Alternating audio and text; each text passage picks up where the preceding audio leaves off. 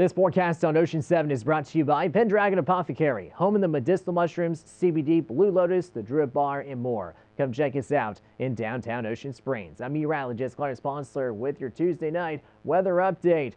There's some messy weather now across the central tier of the country, including parts of Texas and moving into Louisiana. So eventually we're going to see our fair share of new shower and storm threats.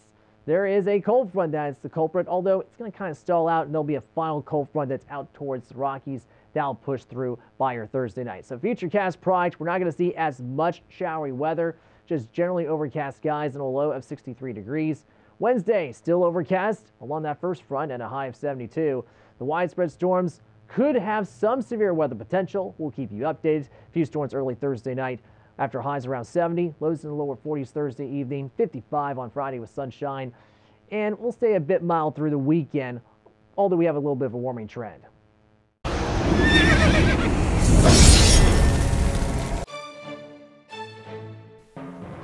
Pendragon Apothecary, offering ancient medicines, herbal adaptogens to build immunity, and an array of mushroom powders and elixirs, and a complete line of CBD products, oils, teas, coffees, and gummies. 1016 Government Street, downtown Ocean Springs. Online, pendragonapothecary.com.